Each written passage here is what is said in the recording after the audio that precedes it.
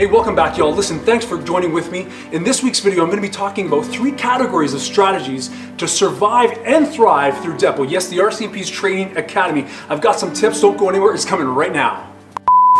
Shall we begin?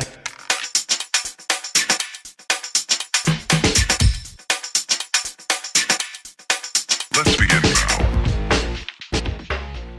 Hey y'all, thanks for sticking around. So the 3 categories that I'm going to be talking about are the before, the during, and the after Depot experience. So I'd like to break each category into a couple of subcategories. And I know you start hearing those terms and you're like, oh, okay, I'm out. Listen, stick around. Trust me, it's going to be well worth it. So the first is before Depot. You get the call. Yeah, that call. I'll never forget the call. I was sitting alone in my office at my desk. The phone rings and my recruiter says, Steve, are you sitting down? I said, yeah, and she went ahead and gave me the news, and I think I did a happy dance and maybe a happy run, I don't know. Speaking of running, that's a good segue. Why? Because before Depot, the first of 3 that I'm going to give you within the before category is running. Yes, number 1, running. You think, well, did I run enough yet before? No, the answer is no, you have not run enough. But Steve, I run X kilometers per week. Still not enough. Listen, tip number 1 inside of the before Depot is run, run, run. And when you think you've ran enough, run a little bit more, because at Depot, you're going to be running. And so you do not want that to be a weakness. It was in mine. I'm speaking from experience. I hated running. I thought it was the most boring thing in the world. I've come to terms with it. I still don't like it, and it doesn't like me. However, it's very valuable, not just in Depot, of course, but in the real world. So tip number 1, inside of the before is run and run some more. Okay, so the second tip inside of the before Depot strategy, you've got to learn about Depot. Do your due diligence. You've tuned into this channel, that's a good start, but do your due diligence and search around online, ask some member friends if you have them, what is it like to be in Depot? However, don't let, like a bad review of a movie, right? Don't let someone's jaded or skewed experience kind of come across and try to grab onto you, because we all have our own experiences. We all have some great ones. We all have some horrible ones. It depends on how you look at things. It's your perspective. For me, I enjoyed Depot after 5 weeks or so. And by the way, if you haven't checked it out, I'll link it in the description. I talk about my experiences at Depot, so you can check that out. But for me, the first 5 or 6 weeks was pretty tough. But after that, it got a lot of fun, and I understood what it was to learn and absorb everything that Depot has. So tip number 2, do some due diligence, research, try to learn all you can about Depot before you even get there. So tip number 3 inside of the before category is this. Try to get all of your stuff in order before you go. I'm talking about your finances. Yes, there is an allowance that the RCMP pays the cadets. You have to find out how much that is. You have to make sure your finances are in order, because if your bills are astronomical and you have a mortgage to pay, or if you have phone bills, whatever their bills are, you have to understand what the pay is or the allowance is at Depot. You also have to understand that you are not having to pay for Depot, which is a great thing, by the way. You don't have to pay for your room and board. It's kind of covered. The food is covered. Great food. But get everything at home, everything in your personal life, especially your finances, get those things all in order. Say your goodbyes to people like you need to. Think about and get yourself mentally prepared about being posted anywhere in Canada. Yes, anywhere in Canada. Get those things sort of situated and sorted out before you even get there. Because once you get to Depot, you're not going to want to think about back home. You're going to want to make sure that everything back home is set in such a way that's going to make you comfortable and confident as you move towards that Depot departure. So on to category number 2. This is the during Depot. So we just looked at kind of a few things what to do before.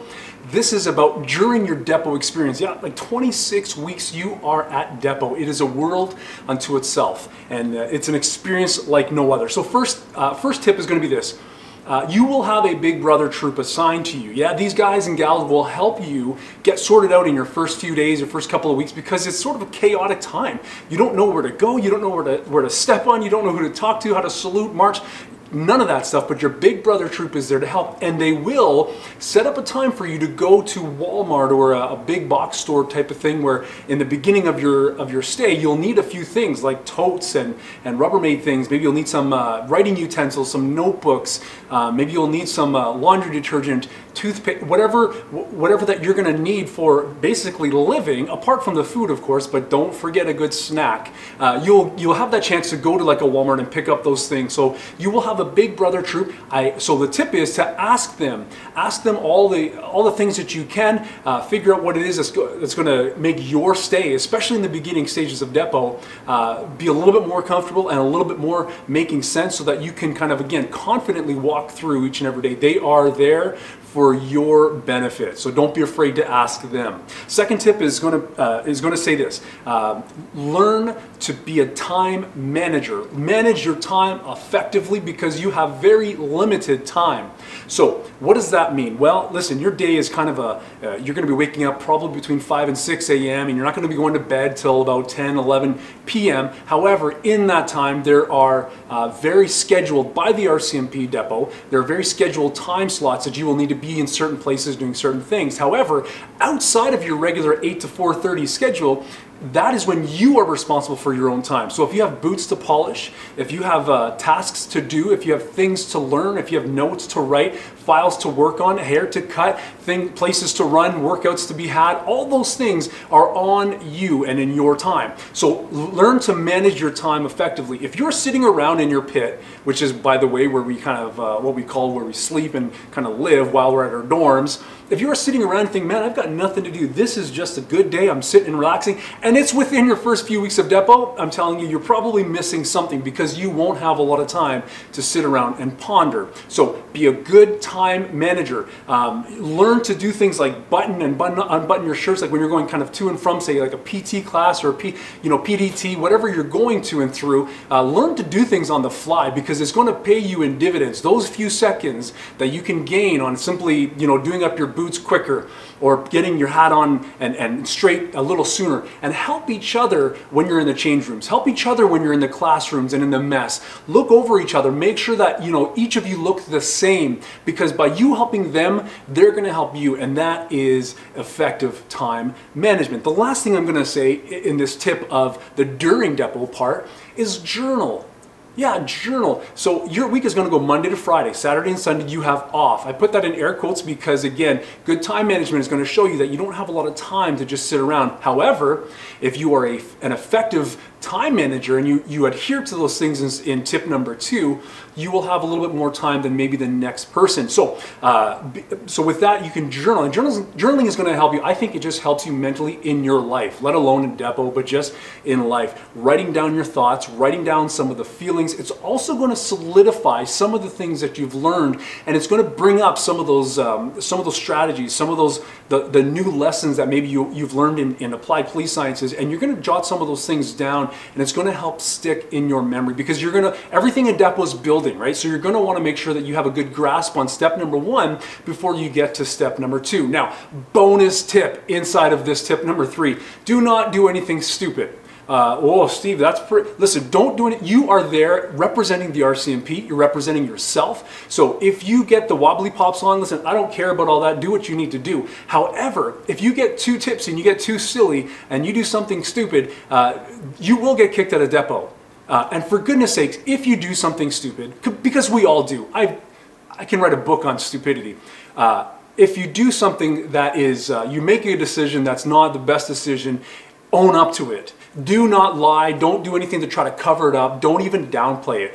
There's nothing wrong with making a mistake. Yes, listen, your mistake may have a consequence of you going home. That's just the truth of it. However, the biggest mistake that I have learned in some of the stories and experiences that other people have had is the mistake isn't the thing that was made. The big mistake was trying to lie or cover up that mistake. So that's a bonus tip. Try to not do anything too stupid. Have fun, absolutely, but just keep your wits about you. Remember who you're representing.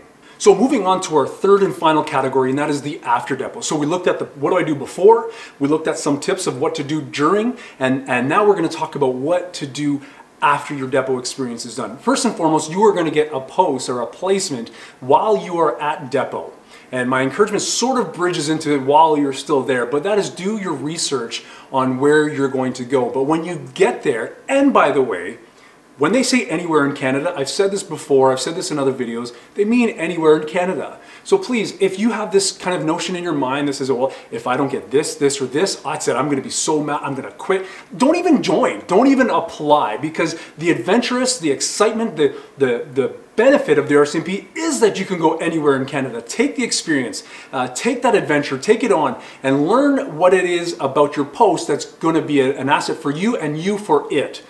So if it's a small rural place, and that's not what you're familiar with, get familiar with it. If it's a bigger city, maybe it's a federal position. Maybe you're not even going to go to general duty. I don't know. You don't know. But that's the excitement part, because in the job, in the everyday, we simply sometimes don't know. Everything is coming at you. And that's one of my favorite parts of this job, is that when things come at you, it's very exciting to me. It stretches you to learn. So tip number one inside of the after depots, when you get your post, learn about it. Wikipedia it, figure out some things, make some Google things going on, and you'll see that it'll pay dividends. Even go to Streets and Maps and kind of have a virtual tour if you can't drive there, during your depot time, if it's really far. Have a virtual tour of that community. You won't go wrong. So step number two after you get out of depot is coaching.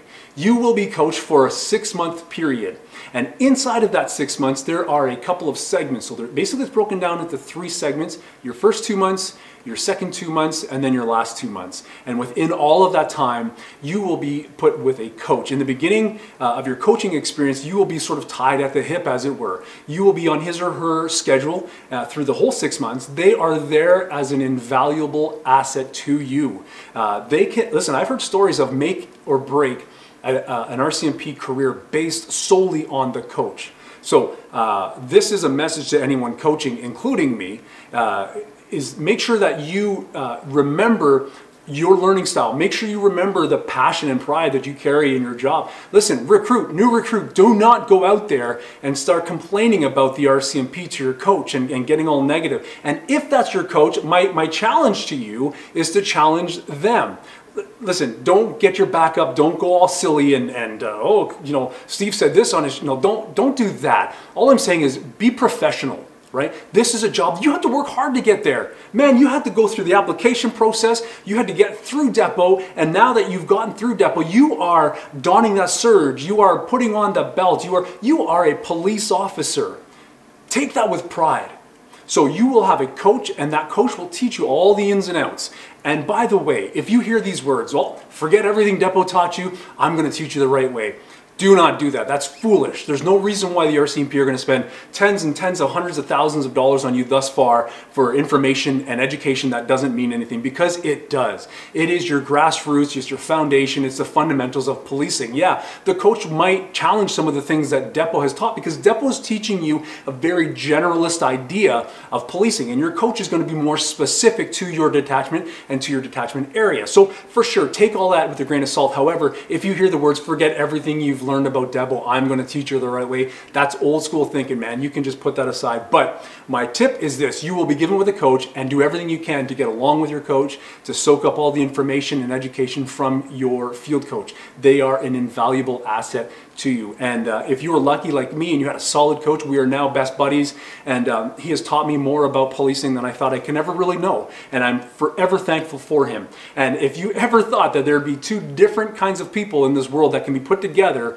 and have a great relationship, it was me and my coach. So coaching, it is what it is, but take that 6 months and learn all you can. Work through the process. There are still things that you will need to do on a coach's, or while you're being coached, that you will get from depot. There is still homework to do. There's still assignments that you have to do. There are still benchmarks that you have to reach. Yes, it's not over when you get that badge, kids. It's just the starting. So be a good student to your coach, and encourage one another to be positive in this outfit. The last tip inside of the after depot is to be a sponge. Be a dry sponge. You know, when a sponge is without water, it's kind of dry and it's ready to soak up anything. It's ready to soak it all in and to be effective. And that's you. And make sure that's always you.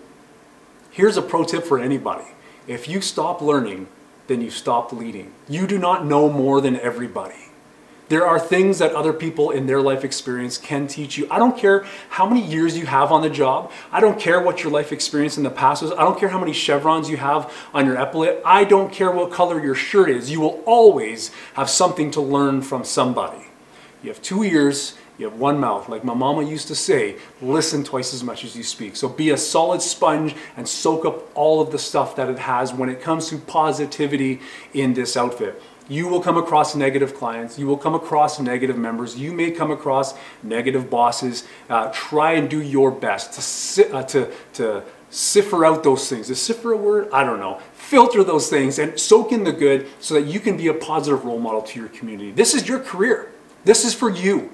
And you're going to make it everything that you want to make it. There's a saying that says you get out of it what you put into it. So if you're anything like me, I want a lot out of my career, but I am prepared to put a lot into my career. So friends, I hope you enjoyed this video. There are 3 categories, the before, during, and after depot. And inside of each category, there's a few tips and strategies that I hope helps you along the way. I can do videos all day long about the depot experience, and I hope that you will enjoy it. I hope that it helps your experience, but at the end of it all, this is your experience. So don't let anyone jade it. Kind of go into that movie watching it with a fresh set of eyes and think, how am I going to be for it, and how's it going to be for me? Listen, always be aware of your surroundings.